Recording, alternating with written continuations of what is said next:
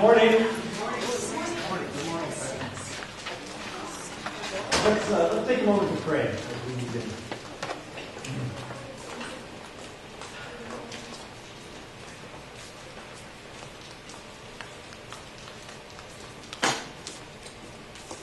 Father, we are here this morning, and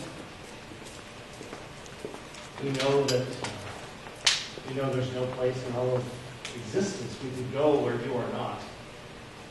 And yet, you have also promised there is a way in which you are present in a special way when people are gathered in your name.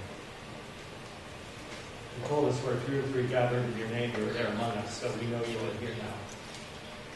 And we ask you to help us put aside all the, whatever weighs us down, whatever draws our attention away from this place, whether or not it's the past tugging on us, regret, or the future pressing on us with worry, or it's just stuff outside of this place that is drawing our attention. We ask that you would help us center and focus here now, to be with you, to sing to you, to hear from you, and to receive from you. So we ask your Spirit to guide our time together. In Jesus' name. Let's stand. We gather in the name of the Father, Creator of all things. In the name of the Son, God in the flesh, Emmanuel, who reconciles us to the Father. In the name of the Holy Spirit, Who grants us faith and leads us into life, now and everlasting.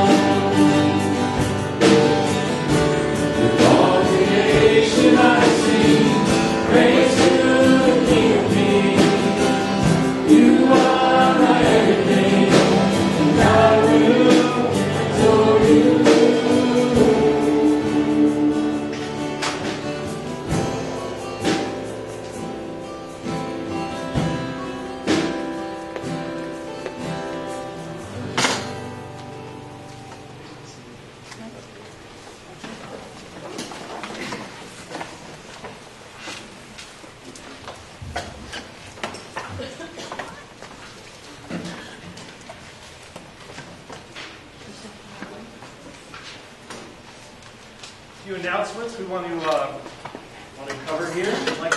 I heard the sale went pretty well yesterday. Got a report on that? Yes, I do. First of all, I'd like to thank the Crasses and the Burgells for helping me. We did a lot of work on Friday to prepare for it, and everyone else who baked goodies for it. And we made a total of $700.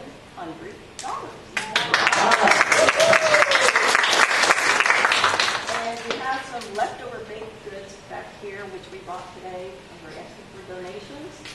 And it worked out because we don't have to clear our bread days. so thank you all. And thank you for Thank holding you. that. Thank you.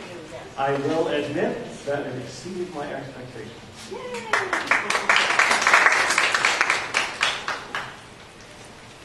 Next, we got confirmation class today. Just note the time. If you have a confirmation student, 1:30 to 3, because we have the voters' assembly today right after church.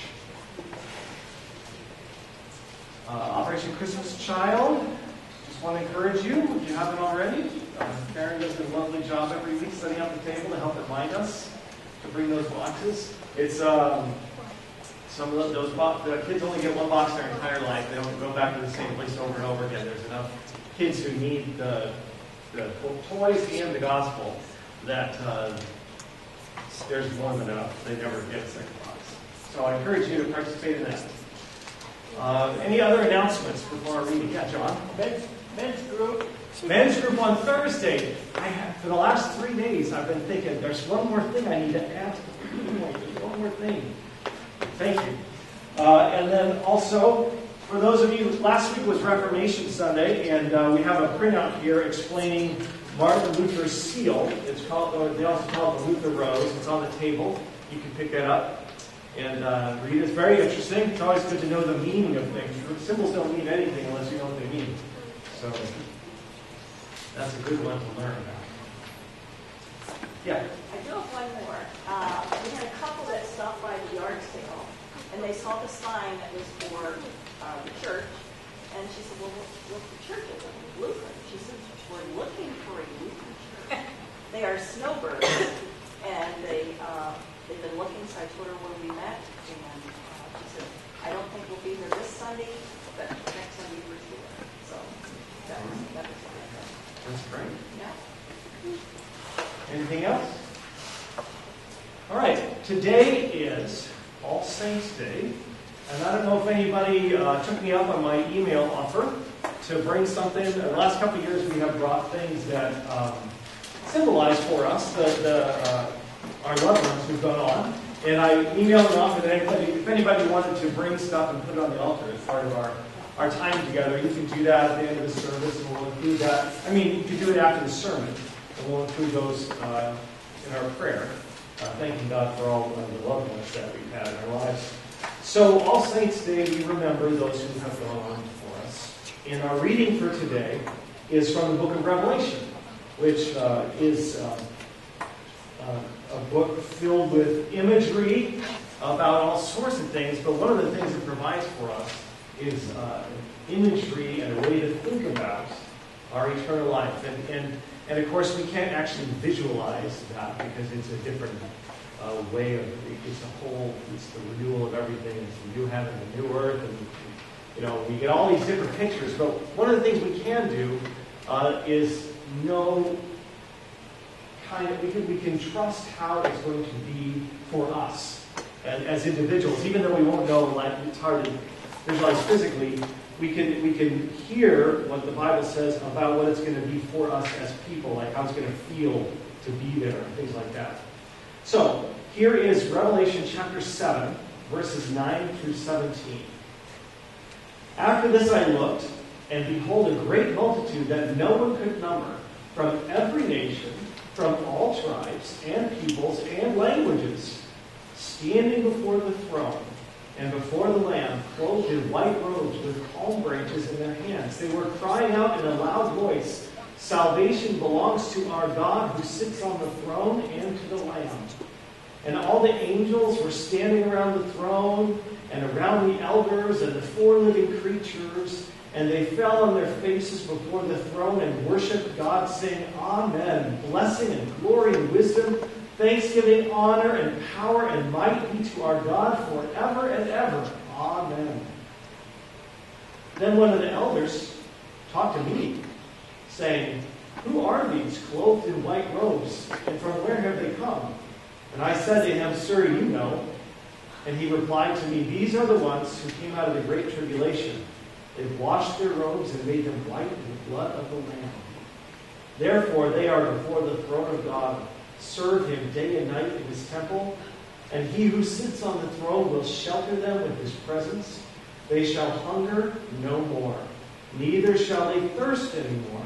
The sun will not strike them, nor any scorching heat. For the Lamb in the midst of the throne will be their shepherd. And he will guide them to springs of living water. And God will wipe away every tear from their eyes. We invite the children to come forward for the children's session.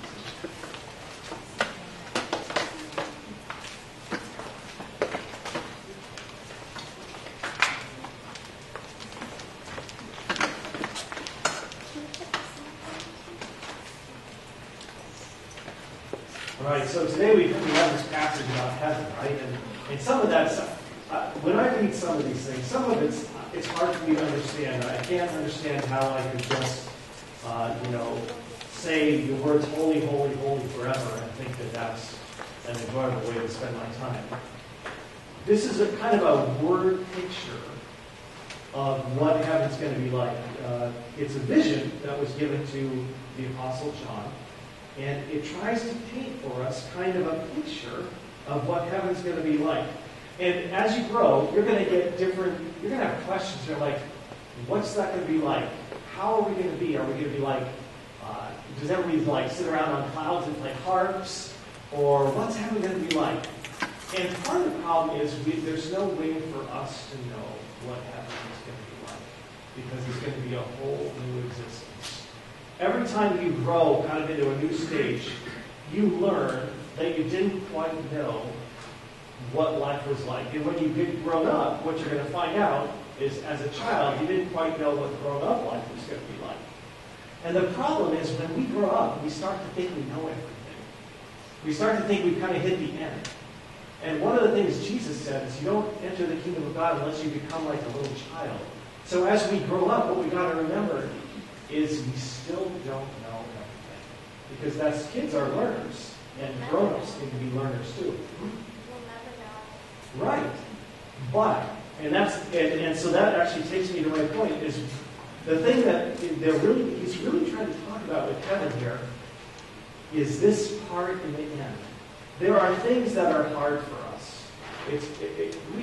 We live pretty nice lives. None of us have to worry about where our food is coming from. And none of you have ever had to skip a meal probably because you just didn't have any food. So, but other people do. And so when he talks about heaven, he talks about all the things that cause us pain and trouble in God. He says there's not going to be any hunger. No one's ever going to get thirsty again. And then the last line in this passage is the one that I think is so powerful because it speaks to us no matter how old we are.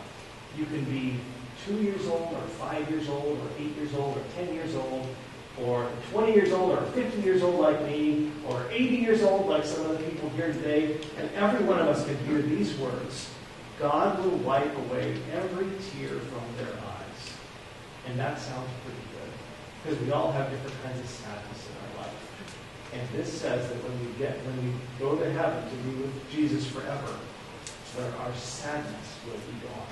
That's what it means when it says He will wipe away every tear from our eyes. So when you think about heaven, there's obviously going to be things we don't understand. But one of the things that the Bible makes very clear is that whatever ways we suffer, whatever things cause us tears and crying, all that will be over. And that's part of what God gives us when He gives us heaven through Jesus. And you can, that's the end of the children's message, and you guys can go. And I will let Doug, if you would.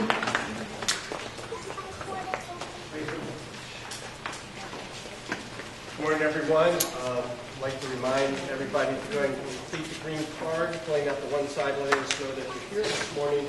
On the other side for your prayer requests and praise reports, and then after the sermon, just go ahead and put them up here in the front of the offering plate, remembering to check the two small boxes as applicable to let Pastor know whether people are allowed during the service.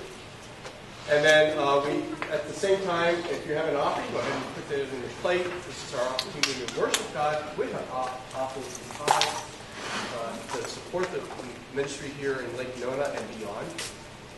If you're a visitor, there's no obligation, but this is our opportunity as regular attenders and supporters of this ministry to contribute towards it.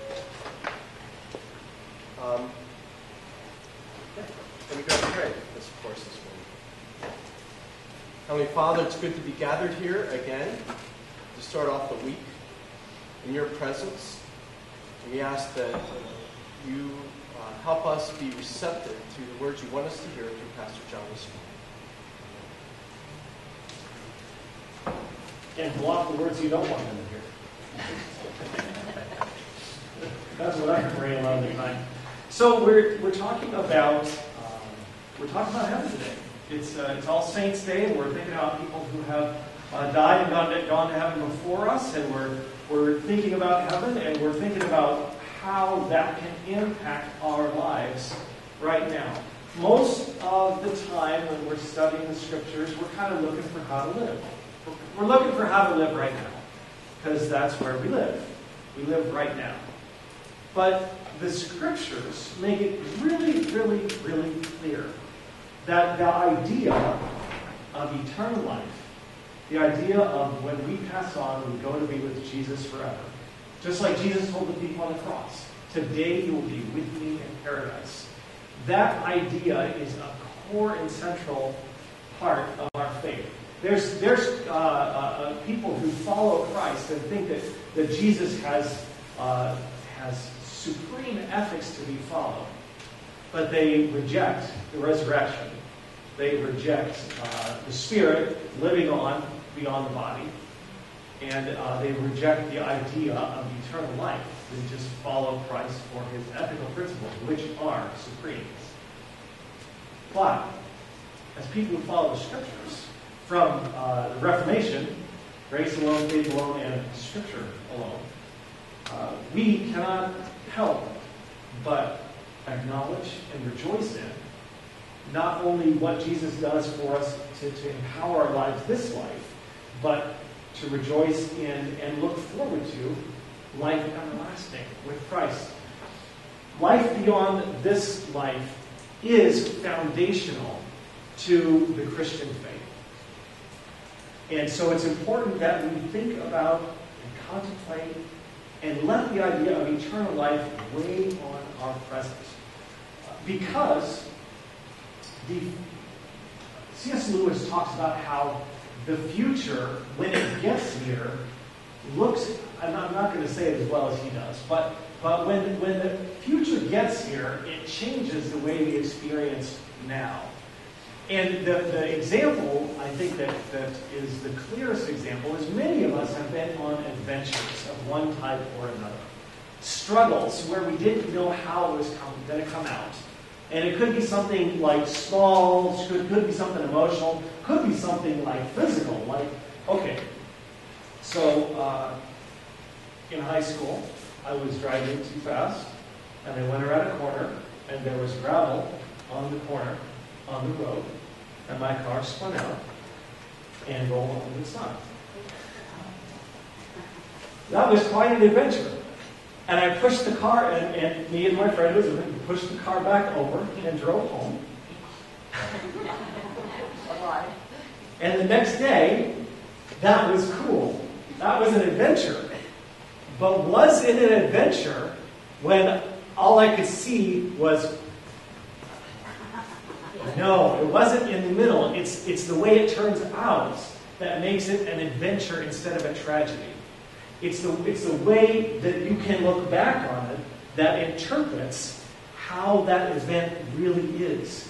C.S. Lewis thought that people who end up with Christ in heaven will look back on earth and say they have always been in heaven. And he thought that people ended up away from Christ in hell will look back on earth and say they've always been in hell. And I think that's an interesting thought because it does seem to me that the future tends to write our interpretation of present events. And so the idea that we are headed toward a future should affect the way we view the things that we are going through now, the struggles that we face, the joys we get to embrace. Paul said that this idea of the resurrection is key to our entire life. He wrote, that somehow the shadow didn't get put on that text. He wrote, if Christ has not been raised, then our preaching is in vain, and so is your faith. And so the idea that Jesus was raised from the dead, and we too will be raised from the dead to a new and eternal life where there is no more sorrow, sickness, suffering, pain, or death, where God will wipe away every tear, makes life more like a roller coaster than a mountain climb. What's the difference between a roller coaster and a mountain climb? On a roller coaster, it's all engineered and it's safe. And it's scary, but assuming you don't have a heart attack, you're going to get to the end and you're going to pull that iron bar up and it's all going to be okay. Even though you might... I have freaked out a couple times in the middle of roller coasters. Now, you know they just approved construction plans for the Tower roller coaster, by the way, next to the Orlando Eye. It's going to be 500 feet tall. The Orlando Eye, for your reference, is 400 feet tall. So it's going to be 100 feet taller than the Orlando Eye. And you get in the car, and you go up, and then you go up to the very top of that thing, and then it's like... I'm going to come in after later, but I don't know. We'll see. But the idea is that a roller coaster is terror, but you know you're going to get off the end and it's going to be okay. If you go mountain climbing, people die. Right? I mean, mountain climbing is... When you go to get your life insurance, they do not ask you if you ride roller coasters. But they do ask you if you like to mountain climb or skydive or things like that, because those are actually dangerous. Now, that's a narrow lens of this life. If we back off a little bit and look at the lens of eternity, this life becomes a roller coaster because the blood of Jesus is like an iron bar around our soul, holding us in, even though life takes us all over the place. And unlike roller coasters where we can see where we're going, life doesn't let us look at the track ahead of time.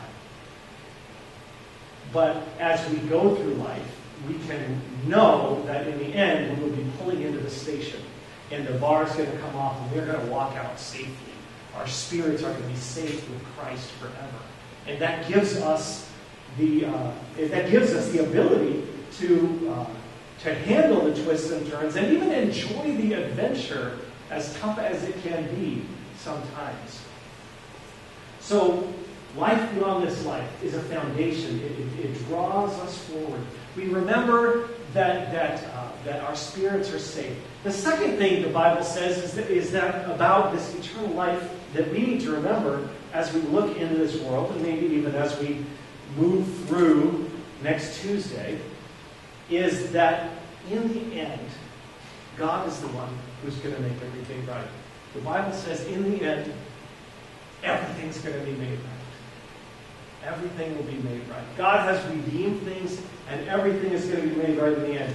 Jesus, when he was preaching, he preached this little set of sayings called the Beatitudes. And here's what he said. He said, "Blessed are the poor in spirit, for theirs is the kingdom of heaven. Blessed are those who mourn, for they will be comforted. Blessed are the meek, because they're going to inherit the earth. Blessed are those who hunger and thirst for righteousness, because they will be satisfied. Blessed are the merciful, for they will receive mercy. Blessed are the pure in heart, for they shall see God. Blessed are the peacemakers, for they shall be called sons of God. Blessed are those who are persecuted for righteousness' sake, for theirs is the kingdom of God. Blessed are you when others revile you and persecute you and utter all kinds of evil against you falsely on my account. Rejoice and be glad, for your reward is great in heaven. For so they persecuted the prophets who came before you. So what Jesus is saying underneath here, there's some assumptions. Jesus says that's the way things look now, but that's not the way it's going to ultimately turn out. And again, it's a matter of your vision, your scope. If your scope is this life only, then all you have is why do the wicked prosper? Because sometimes they do. If the scope of your vision is earthly life only, it's very hard for you to say things like, blessed are the poor in spirit, those who feel the need of their spirit. That's a blessed state. Why would that be a blessed state if this life is all we have? But if we have eternal life in Jesus Christ, and to recognize your need of spirit is to turn to Christ and to be welcomed into his eternal kingdom, then indeed, blessed are the poor in spirit. Blessed are those who mourn. That doesn't seem like it's true in the narrow lens of this life. But if we back off, and that's what All Saints Day is about, backing off and getting a wider focus of eternal life. If we get a wider focus of eternal life, then we see, yes, indeed, blessed are those who mourn. Because one of the things that causes us to mourn is the recognition that this life is not as it is supposed to be. It is not as God created it to be. And one day the restoration will come, and that is when the mourning, those who mourn will be comforted.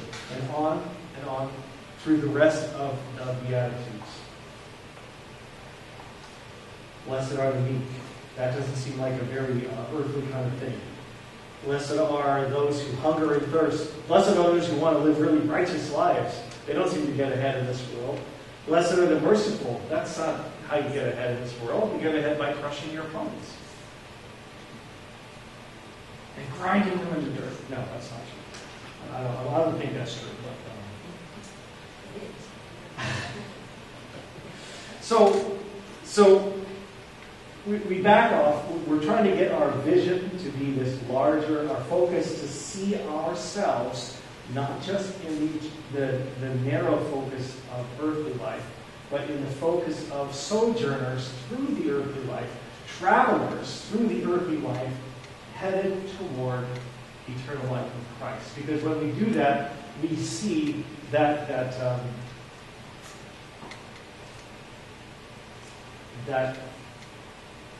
our perspective is larger, and the things that seem to be true now, God is going to flip. There's going to be a great restoration, and all will be made right. Now, when we stop to talk about All Saints' Day, there is one thing that always hits me. And it is that not all the people I love have died with a proclaimed faith in Jesus. Not all the people I love have died trusting in Jesus as far as I know. And so when I get to All Saints' Day, it's like this, it's a two-tiered kind of thing. It's like, on the one hand, I can rejoice because I know Jesus and I know what Jesus has done for me, and I can trust him. I can rejoice for my dad, who died in faith, but what do? Half of my family is Mormon. And what's God going to do with Mormons? Because, Mormons believe that when they die, if they die a good Mormon, their spirits go to a new planet with their wife, and they begin to bear spirit children and populate their own planet, and they get to be gods of their own planet. So they've got a very different idea of what Jesus does for them. One of their phrases is, as we are, God once was. As God is, so we will be. So what happens to all my Mormon loved ones? What happens to my older sister who doesn't believe in Jesus? She's a great person, but she's certainly not a practicing Christian. Although, behavior and attitude-wise, I would put her up against an awful lot of practicing Christians in terms of kindness and compassion. And you all know people like that. You all know people who you would look at them and say, if it weren't for the fact that the word Jesus doesn't come out of their mouth, they're a better Christian than a lot of Christians. So what happens there? What happens to all this? It's just, for me, All Saints Day brings up as many questions as it does answers. And so I want to be honest about that. I want us to take a moment to reflect on that and maybe even find some peace with that. So there may be things, this is what I draw out of the Scriptures. There may be things we wish were not so, but there will be no injustice or unmercifulness. And unmercifulness is probably not a word, but you know what it means, even if it's not a word. And maybe I get to coin a word today. The good news is not that you can figure out who's going to go to heaven. That's not the good news. Because if you could figure out who's going to heaven, then it would be based on rules that you could observe and see if people are following those things at all. The good news is not that you get to decide who goes to heaven or that you even should be thinking about it. Last week we saw Paul said, I don't even judge myself. The good news is you can step off that chair altogether and quit trying to judge anybody. Because the good news is who is deciding who goes to heaven? Who is deciding the eternal fate of every person who ever lived? Who's the one? Who's the one that gets to point to the left or to the right to each soul as the soul approaches that person? Who is it? That's the good news. It's Jesus. When Peter was preaching, he said, let all the house of Israel therefore know for certain that God has made him both Lord and Christ, this Jesus whom you crucified. The good news is not that there's a heaven and you can get there and you can figure out who's going there. The good news is there's a heaven and the person who's deciding who goes there is Jesus. That's really good news. If you follow the life of Jesus and look for who Jesus accepted, look for who Jesus embraced, look at the way Jesus treated people when they were broken and down and depressed and sinning and making the wrong choices, what do you see? I'm so glad it's Jesus and not me. That's what I see. Paul said the same thing when Paul was trying to preach to the people who had on Mars Hill, the Greeks who had no idea about Jewish beliefs. He said the same thing about what the good news really is. The good news is that Jesus is in charge of everything and he's the ultimate guide. This is what he said to the people. He said, God has fixed a day on which he will judge the world in righteousness by a man whom he has appointed. And of this he has given assurance to everyone by raising him from the dead. When Paul had to distill, when Paul had to narrow the good news down to its most central focus, because he was speaking to people who had no Jewish history whatsoever. When Paul had to figure out what is the gospel on the size of a head of a pin, it is this. There will be a judgment, and that judgment is in the hands of Jesus. And when I think of judgment is in the hands of Jesus, it gives my soul peace. Because I cannot imagine a circumstance where Jesus would decide something and I would say that was totally unfair. I can't imagine a circumstance where Jesus would decide something and I would say that was ungracious. I can't imagine a situation where Jesus would decide something and I would say that was unjust. That was that's not fair. You can't imagine Jesus doing that. I don't know what Jesus is going to do with everybody else. But what I know is that the eternal destiny of every soul is in the hands of this God. And I think I have really good news. It speaks to my soul. And it lets me have peace about people that I don't know. I don't know what their interior was like or anything, because the thing that matters is not even that, it's Jesus. It's just Jesus. It's like on the Mount of the Transfiguration, when there was a cloud and then the disciples looked up and they saw only Jesus. When Paul had to narrow down the gospel to people who had no Old Testament knowledge at all, he said it's about Jesus. God has put Jesus in charge of the world. And we can't imagine Jesus doing something that we would be upset or angry about. And so we do have a call to share the good news about Jesus with others. But it's not because it's not because we are responsible for their eternal destiny. Jesus is responsible for their eternal destiny. He's going to decide where they go, not you. We do have a responsibility to tell them this good news about Jesus. And so as we celebrate All Saints Day, I think there's a few things that we can sort of grab onto. One is that we have the clear promise that those who have died in faith are with Christ. And so for our loved ones who have died in faith, we know exactly where they are. We can trust Jesus completely with their soul. For those who have died without professing faith, we know whose hands they're in. They are in the hands of Jesus, whom we cannot imagine doing something unfair or unjust to them. And we know that our job is to speak of this to people in our lives. What Paul said. That God will be judging the world, and the man he has appointed to do it is Jesus. And he's given assurance of this by raising him from the dead. Let's pray. Father in heaven, we celebrate Jesus with all those who have gone before us, those who are already standing around the throne, shouting, "Holy, holy, holy."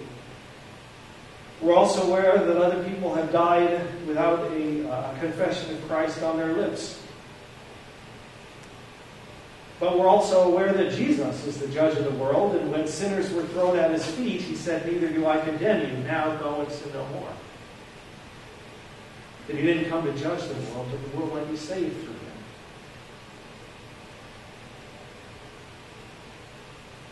So, give us a vision of eternity, of great joy, where people from all nations and all languages and all peoples are all celebrating your grace given in Jesus Christ. Give us freedom from the idea that we are sitting in some sort of judgment seat, that we can actually look at people and figure out where they're going, because they're not in our hands, they're in Jesus' hands. But also give us those words on our lips that Paul had for the people in Mars Hill. In whatever way works in our culture and language and among our friends and family and our acquaintances, that this life is not the end, that there will be a judgment, and that judgment is in the hands of Jesus. And he is merciful, and he wants to hand that mercy to us, not just when we die, but right now, so we can live in peace and follow him. And we ask that in his name.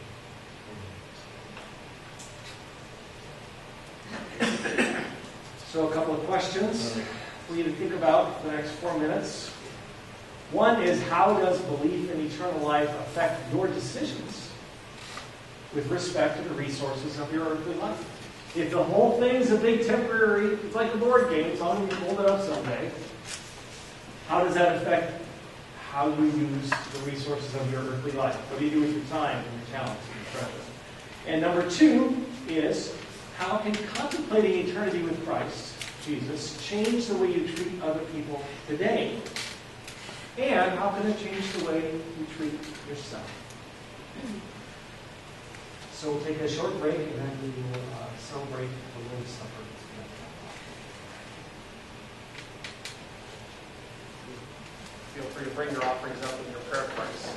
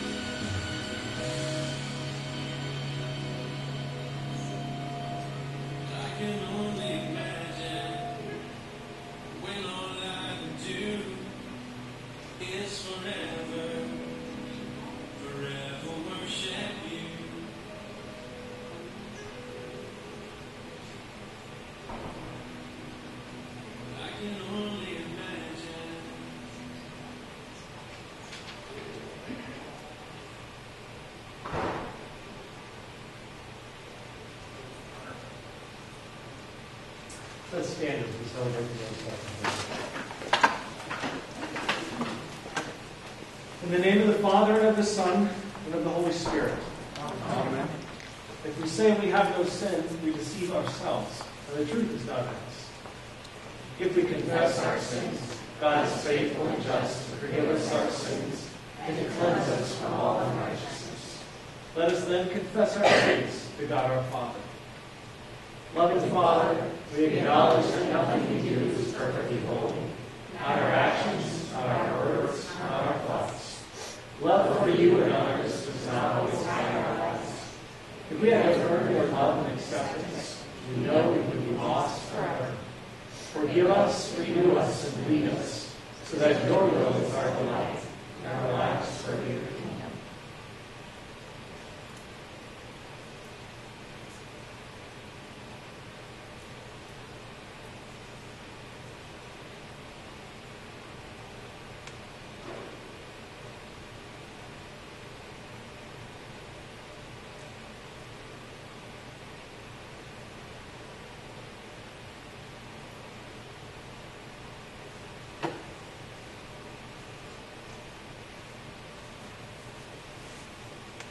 Our Heavenly Father has called us through Jesus Christ to proclaim the forgiveness of sins. Therefore, hear this now as from the mouth of Jesus himself. Your sins are forgiven. Let me repeat that. All is forgiven. Your sin is separated from you as far as the east is from the west. It is hurled into the depths of the sea. In Christ, God has reconciled the world, including you, to himself. Let your hearts be at peace. Amen. Please be seated.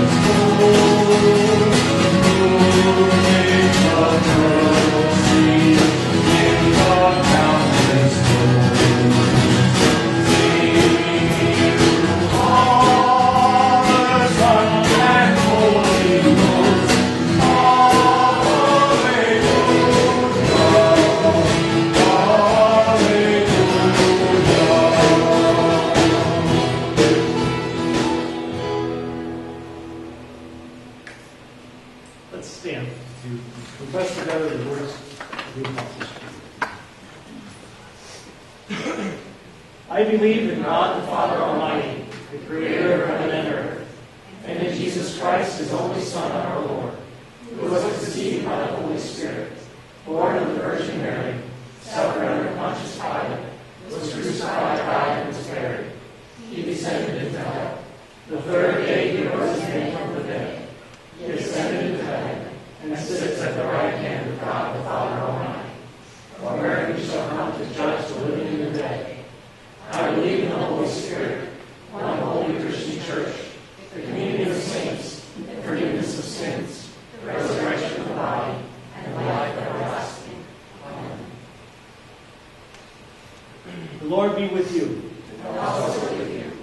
Lift up your hearts. We lift them to the Lord. Let us give thanks to the Lord our God. It is right to give him thanks and praise. We come before you today, Father, with the prayers of our hearts. We want to give you thanks for our loved ones that you have put in our lives. The ones that we miss. We miss them because they brought joy and value and they contributed to our lives in many various and wonderful ways. And so we want to thank you for their presence in our lives. We want to thank you for the good news of Jesus Christ, that those who have died in him, we can entrust to you fully and completely.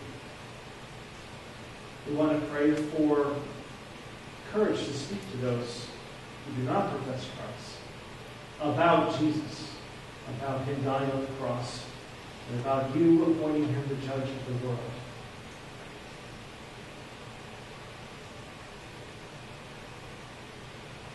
We lift up to you the things that are going on in our lives now as we pray together as a family. We want to pray for Valerie, that you would give her healing in her relationships. We want to pray for Jill, for continued healing from her long illness. We want to pray for Alexandra, Ben, and Charlotte, that they would have a safe and fun trip to Ireland. We want to pray for Jeff, who is continuing in an illness. We pray for his healing and safe travel for families. We want to pray for Skip and Marie, who are going through a time that's kind of stressful for them. We just pray that you give them peace, even as they walk through a time when they don't have all the answers they would like. We want to pray for Luke, the 6-year-old grandson of Mike and Leanne, who is diagnosed with a brain tumor this week. We want to pray for wisdom for the doctors as they make treatment decisions. And we pray for your Holy Spirit just to rain peace on that whole family and healing.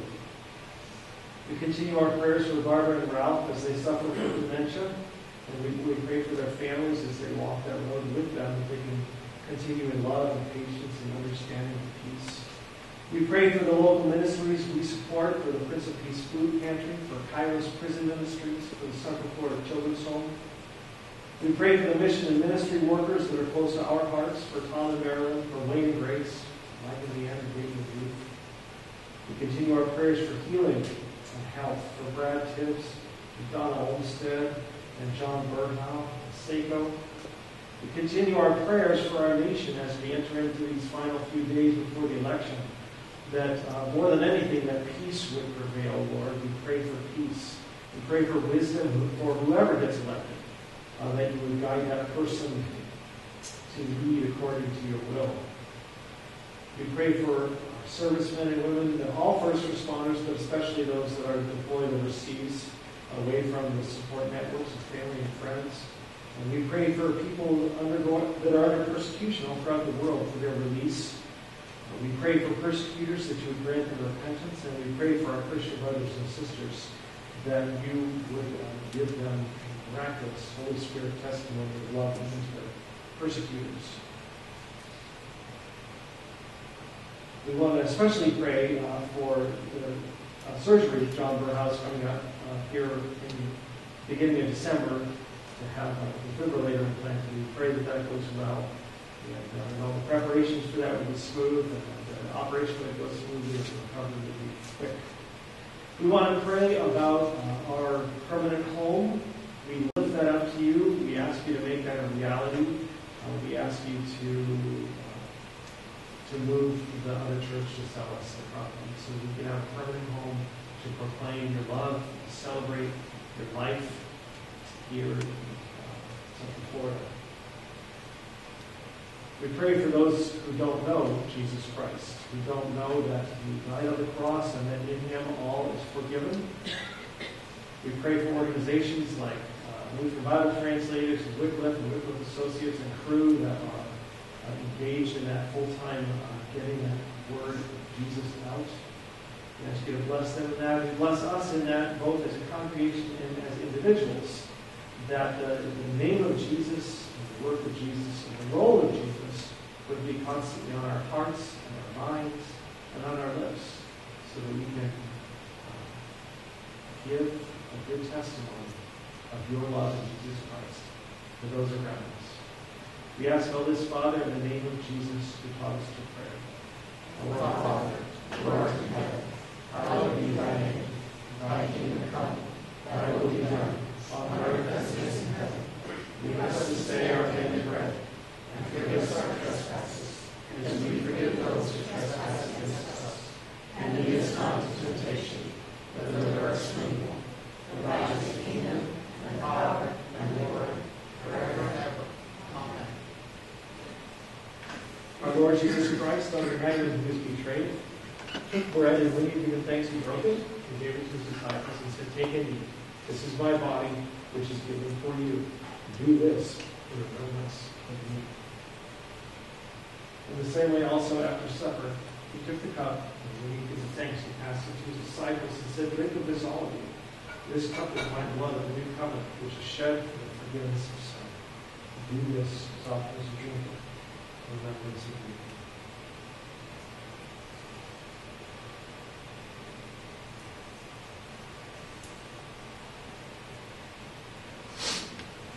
Now may the peace of the Lord be with you always. And also with you. O God, you take away the sin of the world. Have mercy on us. Lamb of God, you take away the sin of the world. Have mercy on us. Lamb of God, you take away the sin of the world. Grant us peace. Please be seated.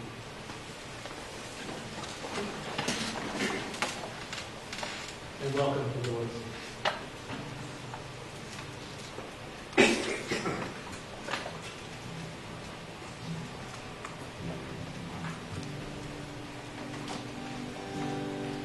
This is the body.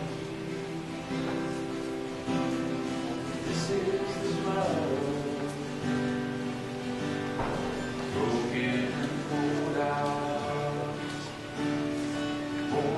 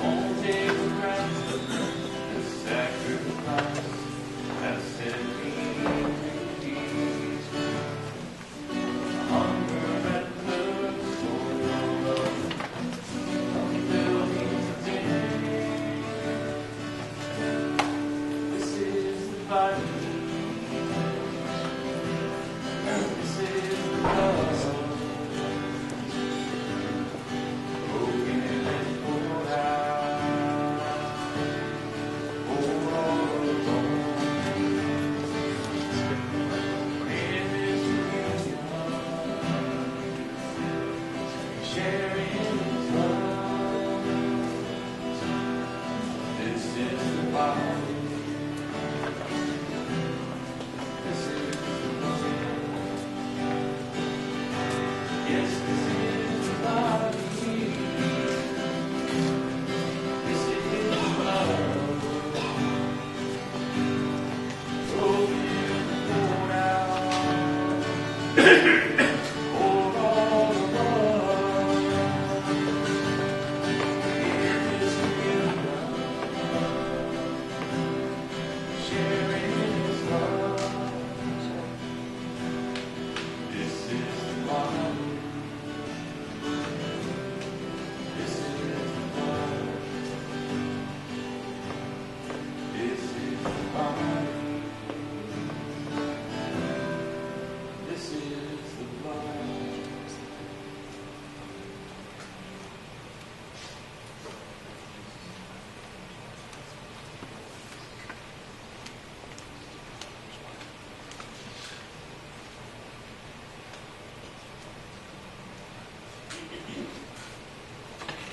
Let's stand.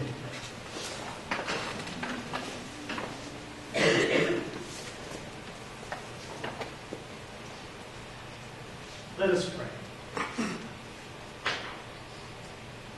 We give thanks to you, Almighty God, that you have sent your Son to die on the cross. All who believe in him would not perish but have everlasting life. Thank you that the entire universe is in his hands. Help us to trust him, to find our peace in him, and to speak of him to others, the ones you put in our path.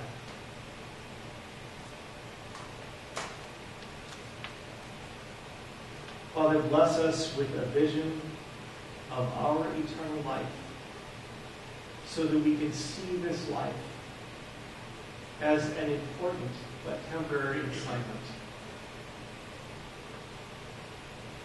so that we can go all in for you and make this life all about following Christ. We ask that through Jesus Christ, your Son, our Lord, who lives and reigns with you and the Holy Spirit, one God, now and forever.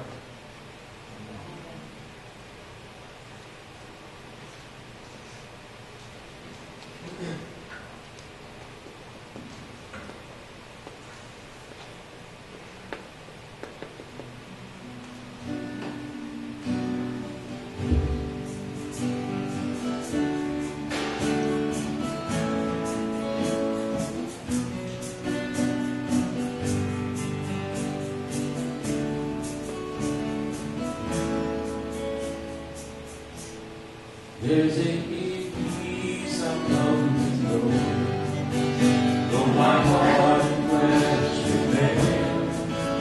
There's an anchor for my soul. I can say it is well. Jesus has overcome, and the rain is over well. Victory is won. He is risen from the dead. Now when he was my name, no more sorrow, no more pain. I will rise on eagle's wings before my God, all my needs will rise. I will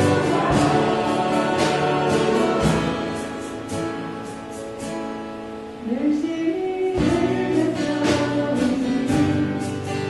when the darkness turns to light and the shadows disappear, and my faith shall be my eyes. Jesus has overcome, and the grave is overwhelmed. The victory is won. He is risen.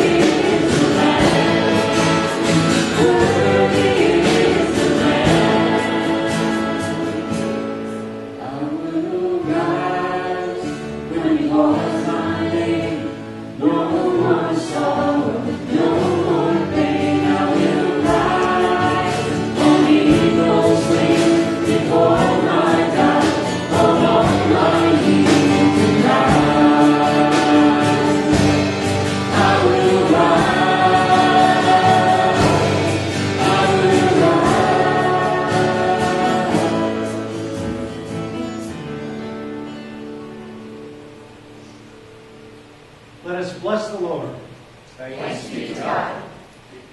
May we find the comfort of God that only can be spoken from eternity. And may the heavenly vision guide our lives every day on earth. Amen.